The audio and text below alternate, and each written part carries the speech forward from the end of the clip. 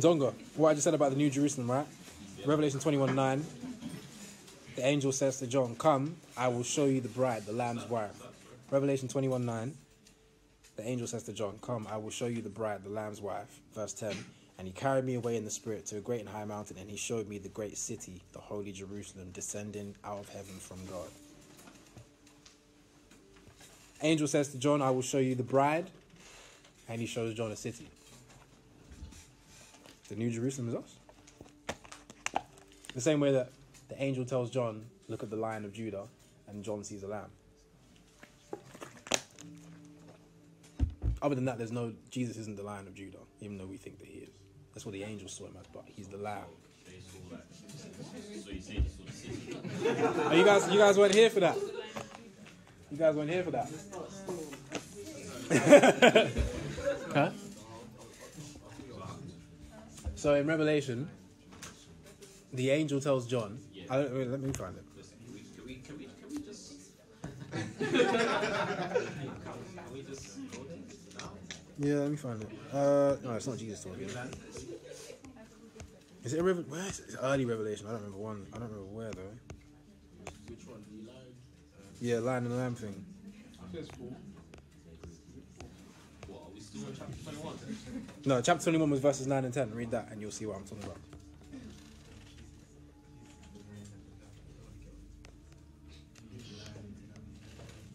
No, I'm not sure it's verse 4 still. I'm in chapter 4.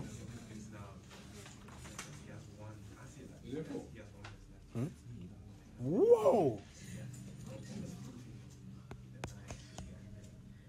Sorry, I'm still confused about that. So how does that show that it's us when it says So verse 9. maybe I'm getting it wrong, sorry. I'll explain it in a second. One second. Sign in then. Oh, you forget it, man. So verse 9, Revelation 21. The angel says to him, "Come, I will show you the bride, the Lamb's wife." Yeah. Verse 10, and he carried me away in the spirit to a great and high mountain and showed me the great city, the holy Jerusalem, descending out of heaven from God. Come, let me show you the bride. And what does he show him? A city. That city is the bride, and the bride is us. We are the New Jerusalem. The bride. Is what you're looking for Revelation 5 and 6? Yeah, I think it's 5. That was Revelation 21, 9 and 10. Listen, I'm still studying Revelation. The day we get into Revelation, you men are going to throw your Bibles in. No, I'm kidding. Yeah, so one of the elders says to John in Revelation 5:5, "Do not weep. Behold, the Lion of the tribe of Judah, the root of David, has prevailed to open the scroll and to loose its 7 seals." And John says in verse 6, "And I looked, and behold, in the midst of the throne and of the 4 living creatures, and in the midst of the elders stood a lamb." The elder says to John, "Look at the lion," but John doesn't see a lion. John sees a lamb. Because Jesus is the lamb that was slain before the foundation of the world. The reason they see him as a lion is because he overcame. But he overcame as the lamb. It's not that he's a lion today and roaring and trying to destroy you, and then he's a lamb tomorrow. No. He overcame as the lamb. Does that make sense? Yeah, okay. Some people say he's the lion and the lamb. It's like, no. He's the lamb that overcame. Which is why they thought he was a lion. I love the scriptures, man. Alright, so, how much time we got? Should we do Q&A today? Alright, I'll say a little bit then. We're going to start a new series, Old and New.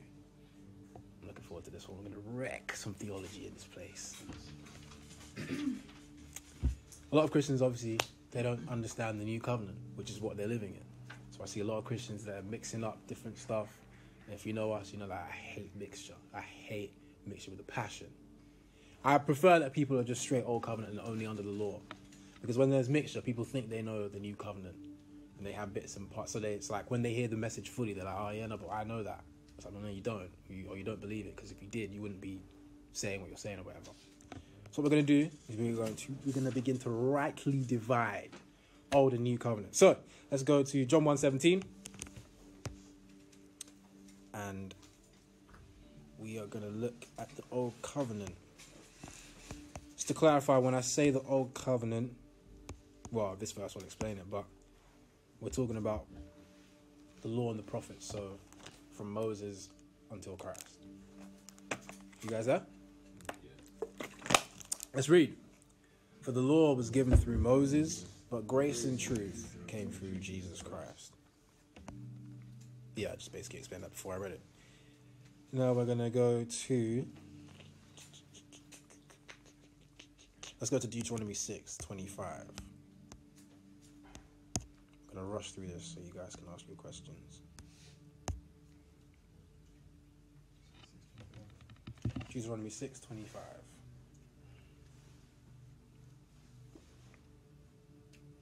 In fact, no, let's read from verse 24.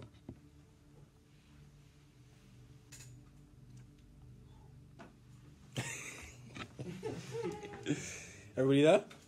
All right, let's read. And the Lord commanded us to observe all these statutes, to fear the Lord our God for our good always, that he might preserve us alive as it is this day. Then it will be righteousness for us if we are careful to observe all these commandments before the Lord our God, as he has commanded us. We looked at this in the righteousness series, that verse 25. So under the Old Covenant, obviously the law, that fulfilling that law, keeping that law was meant to bring them righteousness. So we're having this in mind, right? Old and new. Let's go to Exodus 19. I'm going to read verses 5 and 6.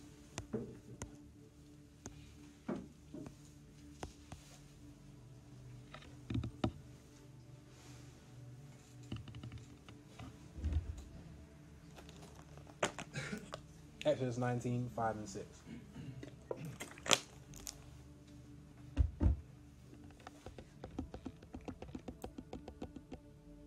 You guys there? Let's read. Now therefore, if you will indeed obey my voice and keep my covenant, then you shall be a special treasure to me above all people, for all the earth is mine. And you shall be to me a kingdom of priests and a holy nation. These are the words which you shall speak to the children of Israel. So we see that this covenant between God and Israel, very, very conditional on their behavior. It's all about, if you do this, then I will do this. This is God speaking. If you do this, then I will do this. And that is the language of the Old Covenant. That's one of the ways we can divide. Who does it start with? If it's you do this so that God can do that, it's probably Old Covenant.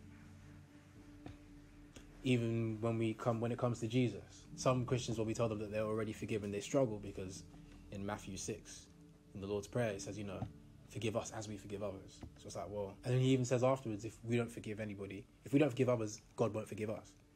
And I'm like, that's Old Covenant though. Because in the Old Covenant, it was always conditioned. God wouldn't do anything unless you did something. That's the language of the Old Covenant is, you do, and then I will do. That's what God says in the Old Covenant. You do this, and then I will do this. I'm going to look at how that changes in the New. Let's go to Deuteronomy 30, verse 16.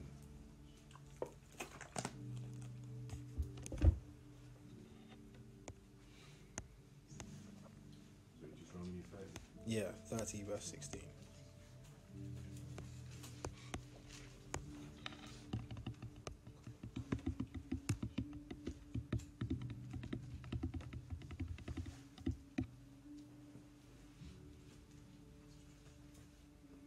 You guys there? Let's read. In that I command you today to love the Lord your God, to walk in his ways, and to keep his commandments, his statutes, and his judgments, that you may live and multiply, and the Lord your God will bless you in the land which you go to possess. So even the blessings that they're meant to receive from God are totally dependent on their behavior. So they have to keep, deeper, yeah? It's not even just they have to keep the 10. He says the commandments, the statutes, and the judgments. So I'm pretty sure this is the end of Deuteronomy, so I'm pretty sure they have, like, how many laws? There's 613 in total, so they probably have them all by now. And you have to keep all of these so that you may live and multiply and so that God may bless you. How many Christians in church go to, in fact, we're going to go there in a second, Deuteronomy 28. And say that, you know, if you serve God, this is the blessing that God gives you. And they miss what it says. That you only qualify for, in fact, let's go there now. Deuteronomy 28, verse 15. Try and blaze through this. Oh, sorry, no. Well, you know, Deuteronomy 28, 15. But I'll give you some context. So you know that, in fact, everybody knows Fred Hammond blessed. We're blessed in the city, we're blessed in the field, we're blessed everywhere. All that, that's from Deuteronomy 28. Those are the blessings that come. The problem is, I'm going to read verse 15. You guys there? All right, let's read. But it shall come to pass, if you do not obey the voice of the Lord your God, to observe carefully all his commandments and his statutes, which I command you today, that all these curses will come upon you and overtake you. Cursed in the city. We don't sing that one, do we? Huh? Cursed in the field. Cursed. You know, there's 5 times more curses than blessings in the law. And the way that you qualify for those curses is if you do not observe carefully all. So if you break one, straight curse. So we want to be blessed in the field, blessed in the city, blessed in the law. I hope you kept the law perfectly. Because if you're not, you're cursed. 5 times more cursed than you would have been blessed. You men are going to start throwing your songs away too. Sorry, guys. Let's go to Joshua 1. I'm going to read verses 7 to 8. You want to charge your phone?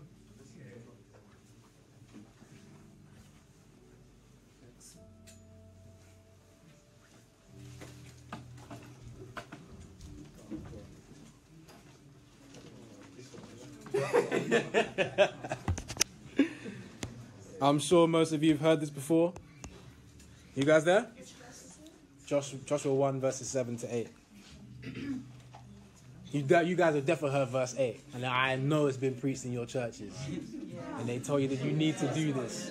The problem is, they didn't show you what's in verse 7. Alright, that's why we're reading from verse 7, alright? Let's go. Only be strong and very courageous, that you may observe to do according to all the law, which Moses my servant commanded you. Do not turn from it to the right hand or to the left, that you may prosper wherever you go. This book of the law shall not depart from your mouth, but you shall meditate in it day and night, that you may observe to do according to all that is written in it. For then you will make your way prosperous, and then you will have good success. So you don't want to live by the scripture, yeah? You don't better start studying Leviticus, Deuteronomy, Exodus, Numbers. You want to qualify for this? Not only do you study all of it, observe to do all of it. Do not turn from it to the right or to the left. Don't even let it leave your mouth. So you should always be saying it. Meditating on it. Meditate on the law. This is what we preach on Sundays. As the Rhema word from God. That we should be meditating on the ministry of death. That we should speak the ministry of death. Old and new. Now, one nice way of rightly dividing, right, is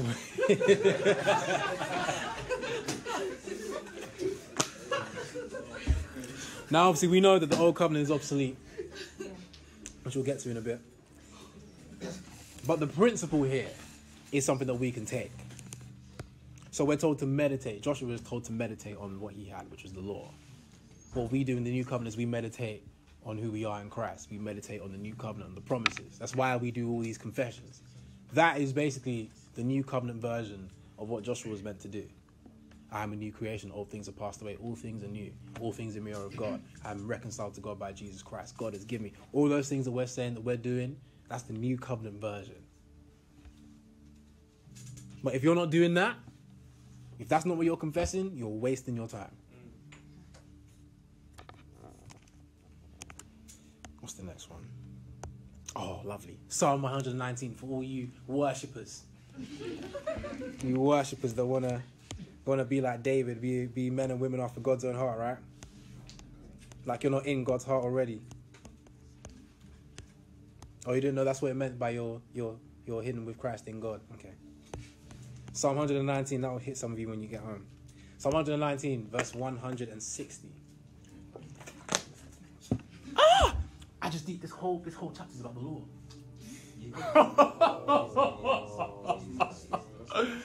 Lord!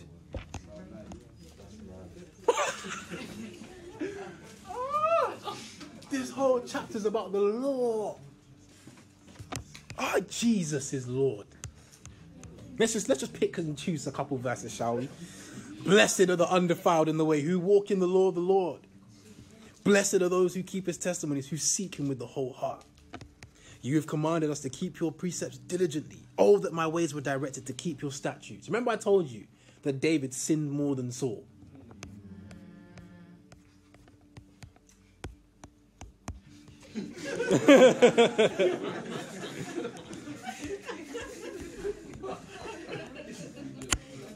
Let's go to Psalm 19, 160. You guys there?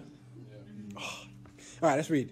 The entirety of your word is truth, and every one of your righteous judgments endures forever. I'm going to show you that David was wrong here. I mean, it's Hebrews 8:13. The old covenant, which is this law, is obsolete. Endures forever. How long's forever then? Old and new. We have to remember that the old covenant guys did not have the full revelation. They spoke in parts. What they could see in part. We have the full revelation in Christ. Same chapter. We're going to read verse 165.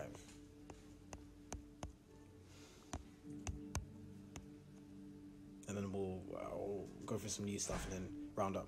All right, you guys there? Oh, let's read this. Great peace have those who love your law, and nothing causes them to stumble. Well, hold on, David. When you saw Bathsheba, what did you do? How many wives did David have, by the way?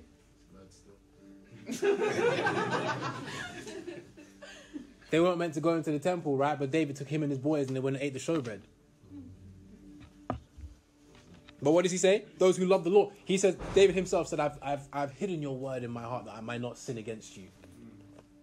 And yet he was sinning left and right.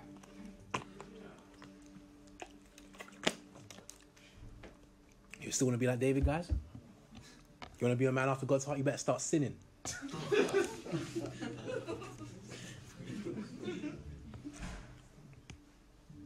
Not yet. We'll show you. I'll show you why this was wrong. Let's go to Romans 7. This old and new thing is so beautiful, fam. Oh, thank God we didn't exist then. I've been so finished. Romans 7, verses 7 and 8. Yeah.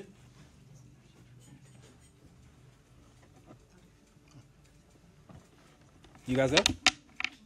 Romans 7, 7 and 8. Let's read. What shall we say then? Is the law sin? Certainly not.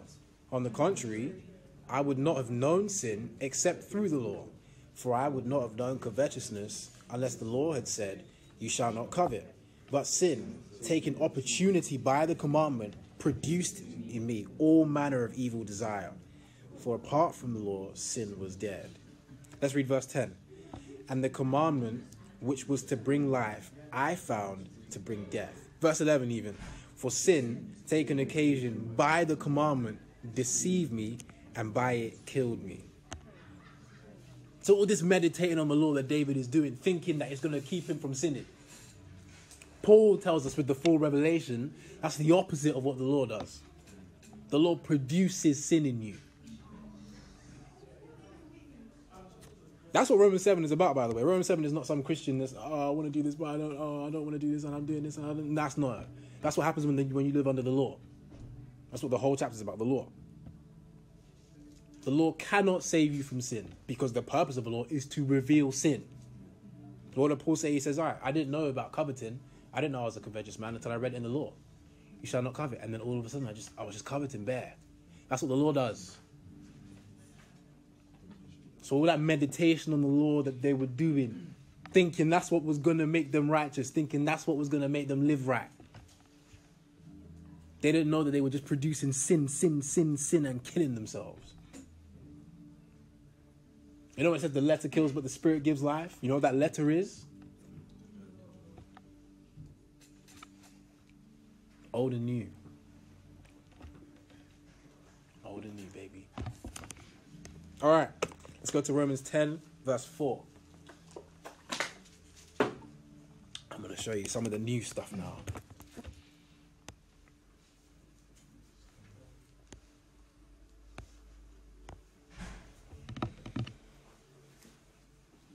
You guys there? Let's read. For Christ is the end of the law for righteousness to everyone who believes. Remember Deuteronomy 6:25? If we keep this, then we're going to be righteous. Christ comes and shuts that up. He says, oh, that's ended now. You trying to be righteous by the law? No, that doesn't work. I've ended that. Remember I told you that the law died with Christ. For us who believe, you were here for the righteousness series. If not, again, on the Google Drive, we did 6 weeks on it. Our righteousness is by faith, not by the works of the law. In fact, let's go to Galatians 2:16. We looked at this in the righteousness week, one of the weeks. It's always fun to revisit this stuff, though. You guys up? Let's read. Knowing that a man is not justified. That word justified means made righteous. Let's read it again. Knowing that a man is not justified by the works of the law, but by faith in Jesus Christ. Let's just stop there. In fact, no, let's read because it gets even better. Even we have believed in Christ Jesus, that we might be justified by faith in Christ, and not by the works of the law. For by the works of the law, no flesh shall be justified. It's impossible for you to be made righteous by keeping the law. But we have Christians that are still trying to keep the law. That's why they tell me that I can't wear this in church. That's why they tell you can't get tattoos. You know where they got that from? The law. Why do I keep doing that? Let me leave this here. All that stuff. You asked me today about tattoos, right? I was like, cool, go get a tattoo. I'm not under the law. You're not under the law. She said, in fact, she asked me if it was wrong. I was like, sure, if you're a Jew living a few thousand years ago. I'm like, let's be real. Are you telling me that on Judgment Day, you're going to come before God and he's going to be like, what's that on your skin? Hell. That's essentially what we're saying. That because I have these in my ear, I'm on a path to hell. And apparently, if I just take them out, I'm back on the path to heaven. Let's really think about what we're saying.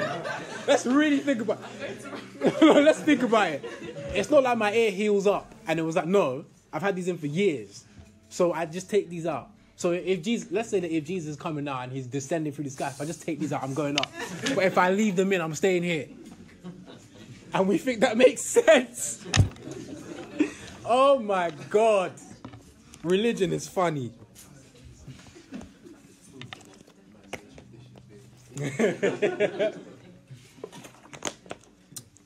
Ooh. Yeah, all right. Let's go to Hebrews 7:22. I love the new covenant, man. Better covenant. It really is a better covenant. Hebrews 7:22.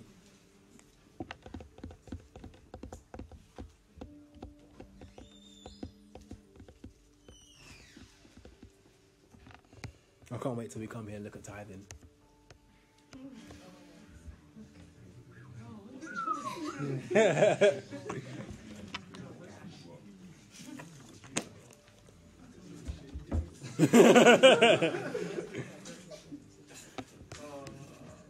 You guys there? This is one of my favorite books, man. Hebrews is a banger. All right, let's read. By so much more, Jesus has become a surety of a better covenant. Some other versions say that he's the guarantee of the new covenant. Remember in the old covenant, it was you that had to make everything happen. You live right, then God will do this. You do this. So basically, the old covenant was dependent on you and what you did. You were the guarantee of that covenant. You did everything right, congratulations, everything's awarded to you. You mess up, you don't get any of it, you get cursed instead. In this covenant, the guarantee is not us. Jesus is our covenant. Jesus is our guarantee. He is the one that ensures that this thing happens. It's not us, it's Christ. Your works don't make you righteous. Christ's works make you righteous. Your works don't make you holy. Christ makes you holy. You don't make yourself anything. Christ makes you everything. Tweet that, man. My eyes chill. Let's go to Ephesians 1:3. Oh, man. You just get drunk off this stuff, man.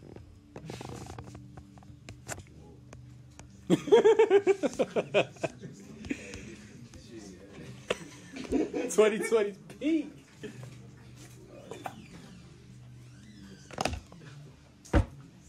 Remember, we read in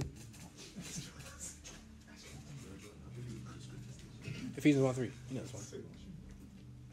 We read in Deuteronomy 30:16. All those blessings, blessed in the city, blessed, that was dependent on keeping the law perfectly. Now let's see what that looks like in the new covenant. You guys there? Ephesians 1:3. Let us read. Blessed be the God and Father of our Lord Jesus Christ, who has blessed us with every spiritual blessing in the heavenly places in Christ. See the tense. Let's look at the tense of that. Does it say who is blessing us? Does it say who will bless us? It says who has blessed us. Past tense. You have been blessed already with every spiritual blessing in heavenly places. You're not working to get blessings from God. Next time a man of God tells you to come to the altar for blessings of God, tell him go read his scriptures again. To get more spiritual power, to get more anointing, no. That is not in this book. You have already been blessed with every spiritual blessing in heavenly places in Christ Jesus. You're already holy. You're already righteous. You've already been made perfect. You've already been sanctified. You've been called. You've been justified. You've been all these things. Past tense, you have been these things. And the qualification for that, you're in Christ. That's all it was. And how do you get in Christ? You believe. That's it. It's not because you prayed and fasted. It is certainly not because you kept the law. You qualify for this the moment you believe. The moment you believe, your bank account is rich.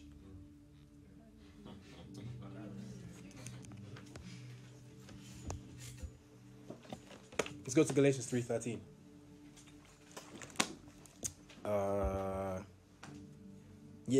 Galatians 3:13. This will be our last one. And then we'll do a little bit of questions for like 10 minutes. You guys there? Galatians 3:13.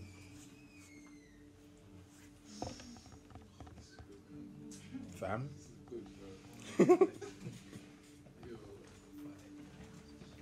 Everybody there?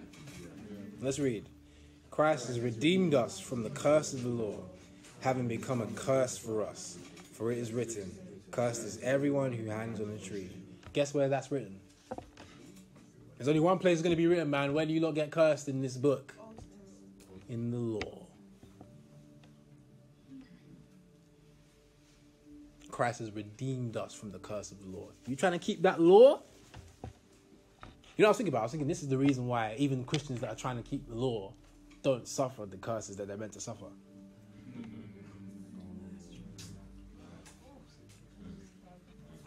Because Christ has redeemed us from it, even if you're not aware of it. We understand what Christ has done, fam. Oh my God. Christ. He does a good job at what he does. And Christ actually became a curse for us. You know it says who God has blessed, no man can curse. And God came down and became a curse. For who? Not for himself, for us. And people think that, God doesn't love sinners. No! None of us were born again when he did that. Everyone was a sinner. Everyone was his enemy. And he became a curse so that you could join. Oh my goodness. I will fight that doctrine to the day I die. Rubbish.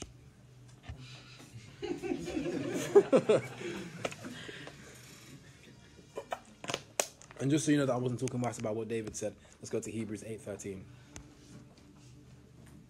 Then we have time for a couple questions, then we'll round up.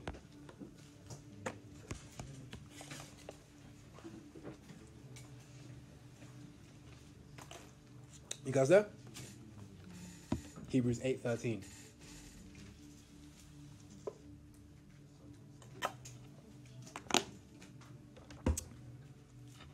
You must be there now, surely. All right, let's read. In that he says, a new covenant, he has made the first obsolete. Now what is becoming obsolete and growing old is ready to vanish away. We'll go into the last bit soon. Remember what I said about AD 70? All right, I'll put it to you this way. I didn't realize this until I've learned this. If you don't notice that if you ask a Jew what tribe they're from, they won't be able to tell you. You know how like there's like the 12 tribes and it's all through scripture. The Jews now, they don't know what tribe they're from. They all just have what I don't know what it's called, but you know, they all wear that stuff. There's no high priest, there are no priests, they don't do those sacrifices. You never wondered like why Judaism today doesn't look anything like the Judaism of the Bible. It's because what happened in AD 70 was Rome came in and destroyed the temple. And so the Jews were really good at keeping records. They destroyed all the records. So no one knows what tribe they're from. But the point that this was written, that destruction hadn't happened yet. Now all the Christians knew from Jesus' prophecy that this day was coming. So when Josephus, who was a Jewish historian, wrote about the destruction of the temple, and he said that when they completely ransacked Jerusalem, all the stuff about like woe to the person that has babies and stuff like that, that stuff happened. People had to eat their babies because false messiahs came in. Remember the false messiahs in that day? There'll be many that say, I'm the Messiah. False messiahs came and said, I'm the Messiah. I'm gonna overthrow the Romans. They failed. One particular guy got them to lock themselves in the city, and eventually they ran out of food, so they had nothing to eat. That's why they ate babies. The thing is, there were no Christians that died in the ransacking of Jerusalem. And Josephus, a Jewish historian, said because they remembered what the Lord had prophesied. They all left the city. When they saw the sign, I think he said the signs, you know all the stuff about like the stars falling and blah, blah, blah, blah, blah. I've forgotten the exact one, but he's like, Jesus mentioned something that was, this is what, Jesus is a prophet, fam. The accuracy is incredible. I forgot, I have to find it, maybe we'll look at it next week, but what he described as a sign was basically on the shield of the Romans. So he was like, when you see this, when you see it surrounding the city, you'll know to leave. So when they looked and they saw the Romans were coming with whatever that sign was surrounding the city, they cut. No Christians died in AD 70. No Christians died when they destroyed. So when it says the old covenant is obsolete, the old covenant had been made obsolete because Christ had been crucified and everything, and the Lord died with him. But the reason it was growing obsolete and passing away was because people were still able to do all those sacrifices at that point. Once the temple was destroyed, you couldn't do sacrifices anymore. So for us, this has vanished away.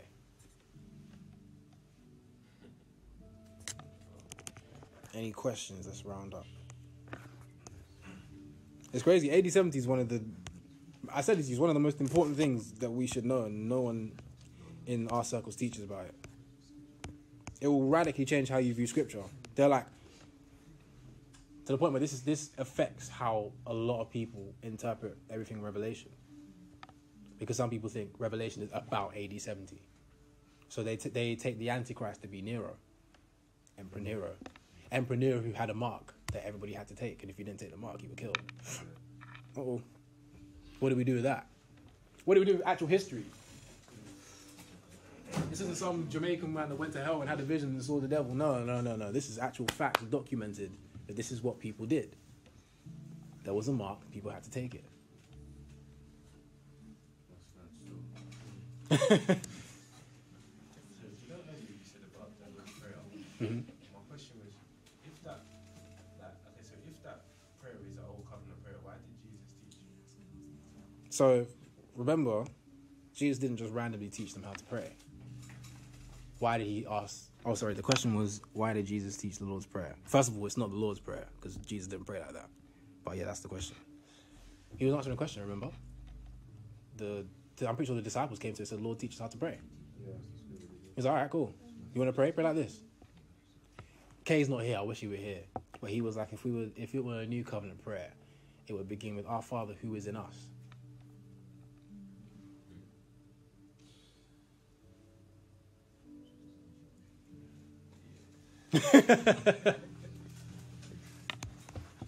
Some people cling on like this. In fact, we might even, when it comes to Old and New, we might have to deal with what Jesus says. Because a lot of people get mixture from Jesus' words. Because what Jesus was doing was he was transitioning people from the old into the new. So some of the stuff he says is still old. Some of the stuff he said was timeless. And some of the stuff he said was new. But if you're not able to divide that, you'll take one old covenant thing and think, oh, well, that's what I should live by. The example is living by the law. They ask him, how do you sum up the law? How do you read the law? He says, love God, love your neighbor. The law that we've seen is a ministry of death, condemnation, kills, produces sin, all this stuff. And he says, all right, yeah, if you want to sum it up, love God, love your neighbor. That's the greatest thing in the law. And everybody's like, oh, well, let's do that then. Christians, now. I'm like, well, let's do that. Thinking that that's what they're meant to do. They're pursuing the ministry of death that condemns and kills you. Just because it came out of Jesus' mouth. And they didn't realize why he said it. Makes a huge difference. This right division thing, understanding that not everything Jesus said was to you, was for you. First of all, nothing Jesus really said was for us. The Bible isn't even written to us. The Bible is a collection of writings to different people at different times that apply to us. And we need to maybe stop reading the Bible like God is speaking every word to you.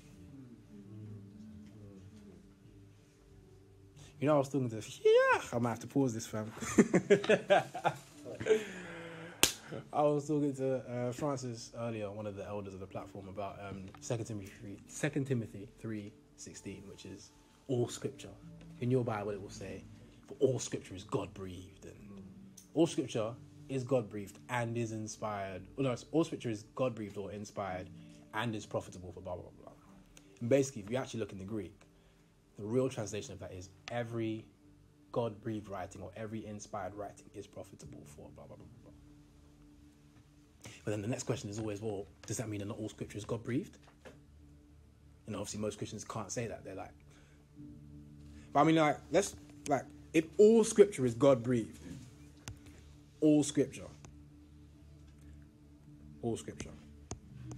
We have to, because it says all. It doesn't say some, or no, it says all. If your Bible says that every single scripture is God-breathed, every single scripture, right? Bear in mind that there are scriptures in... So when Paul wrote that, he didn't even say scripture, said writings, so it's long. But basically, their Bible was longer than our Bible. Some of the writings that they had then, we don't have in our Bibles now.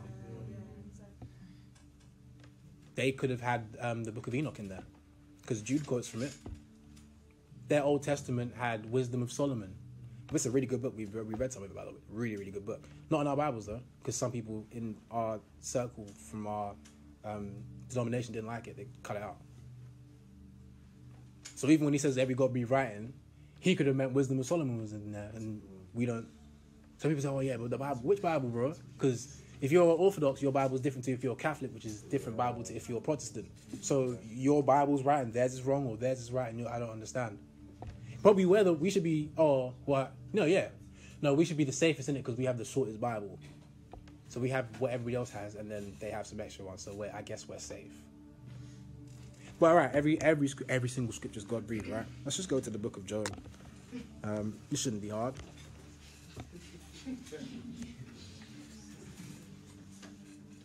Every single scripture is God breathed.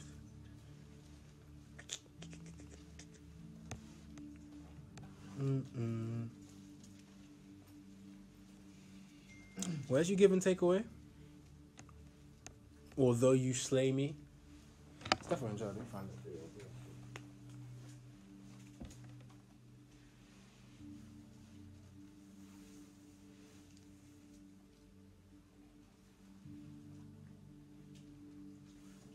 Job 1 what? 121. That's the you give and take away. So every scripture is God breathed, right? Every single one. There's not a single verse that's not breathed by God, not inspired by God. So Job says about God, Naked I came from my mother's womb, and naked shall I return there. The Lord gave, and the Lord has taken away. Blessed be the name of the Lord. And God inspired that.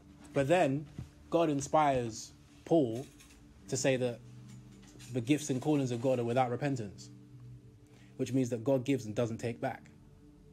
God gives and doesn't take away. James says, God inspires James to say that if you want wisdom, you can ask God that he gives all liberally. He says that God has no, God is the Father of lights in whom there is no shadow of turning. God doesn't change his mind. Why would he give and take away? God inspired them to say those two things, right? Every single scripture is God breathed, every single one. So God inspired Job to be wrong. Because you know, if you get to the end of Job, in like, I think Job 34, maybe 42, I'll have to find it, but Job basically disqualifies everything he said before. He said, I was speaking about things I didn't know. I was waffling. But God inspired that, right? God inspired that waffle. Is that what we're saying? Is that what we're saying? This is stuff we got. Listen, man, we got to be real. Because some of what we say does not make sense. And most people are too scared. This is the first time I'm gonna put this up, man. But I'm them man that are gonna say stuff. I'll put this up, man.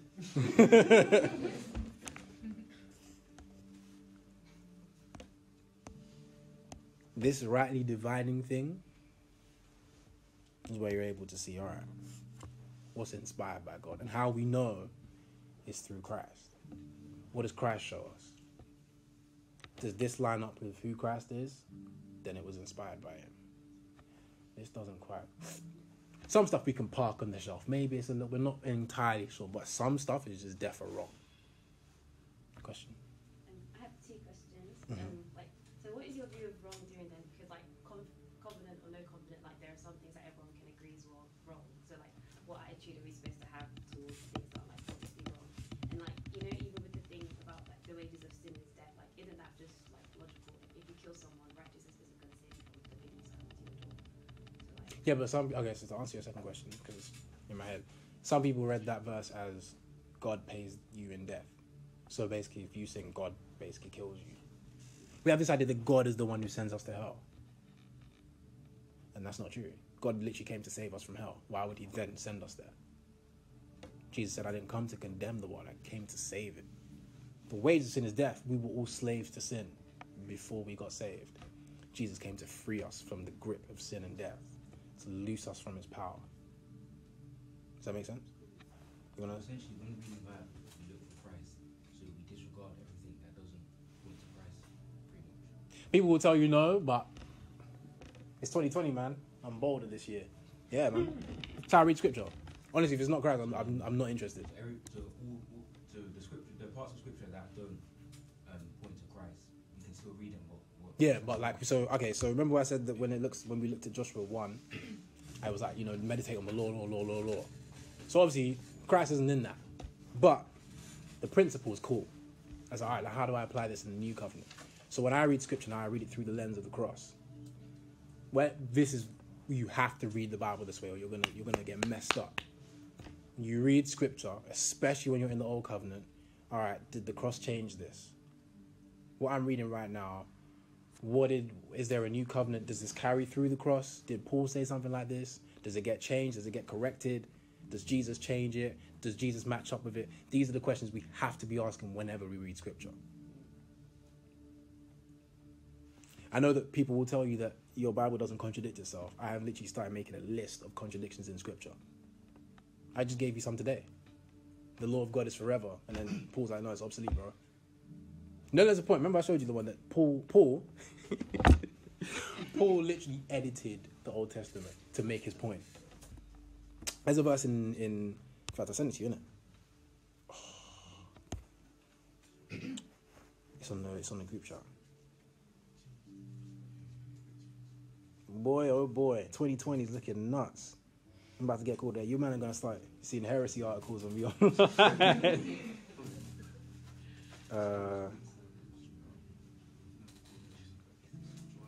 Right, so in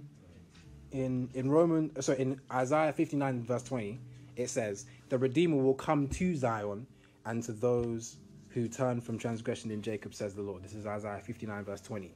when Paul uses the scripture to make his point, he says, and so all Israel will be saved, as it is written, he is quoting, for deliverer will come out of Zion.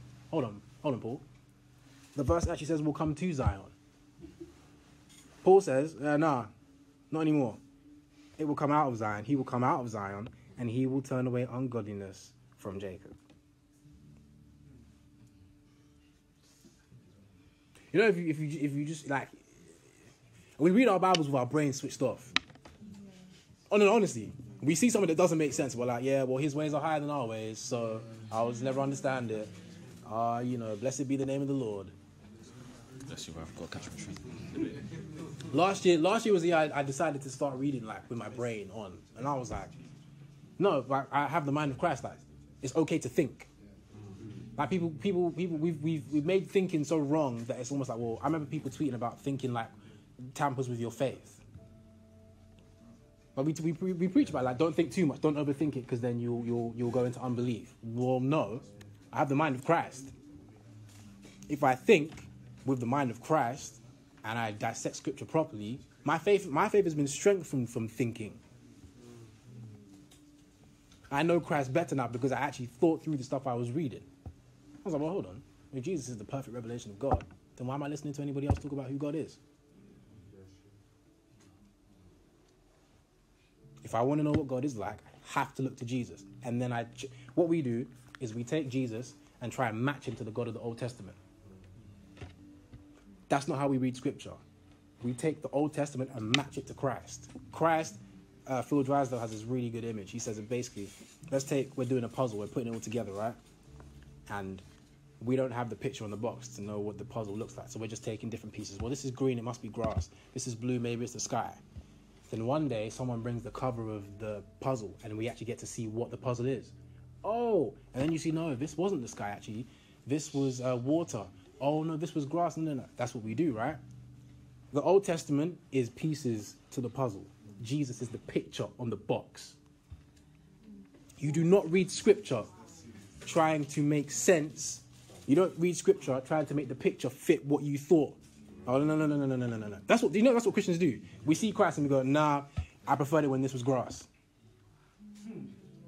A God that's not into violence, nah, thank you. I want a God that smites his enemies so my enemies can fall down and die. No, I'm not joking. This is what we do. This is what Christians do. I know I'm running out of time. Christians use it's so interesting. I'll round up here. I always say this, right? The transfiguration on the mount showed me how to read scripture. Moses and Elijah appear. That's the law and the prophets. That's the whole Old Testament. And Peter wants to make tabernacles for all three and give them all the same level. And God is like, you're not doing that. Removes the other two. It says, this is my son. Hear him. You don't know me through Moses and Elijah. They didn't see properly. Only Jesus knows me. Jesus says, no one knows the Father except the Son. So what do? We start erecting tabernacles for all three. I know Jesus said, love your enemies. But I swear Moses one time said that.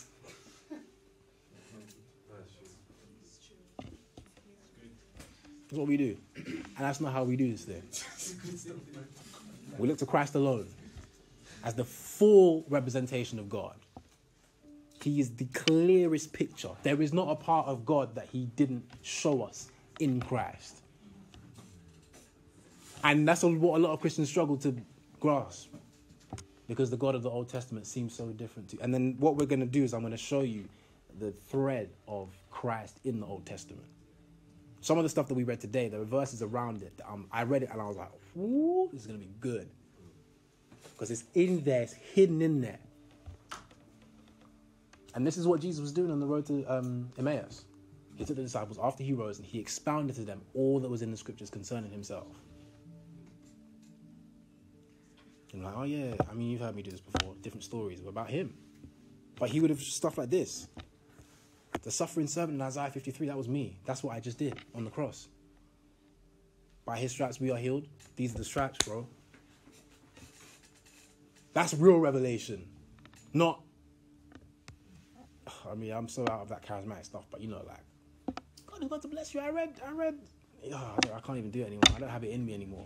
You know that was that we do in prophetic church, reading one random prophetic book and then start trying to say that you're this and you're that. No, it's Christ alone. That's what I care about. If it's not Christ, shh. That's what Paul says. I desire to know nothing among you except Christ and Him crucified. Paul, that was a scholar, Pharisee of Pharisees, he called himself.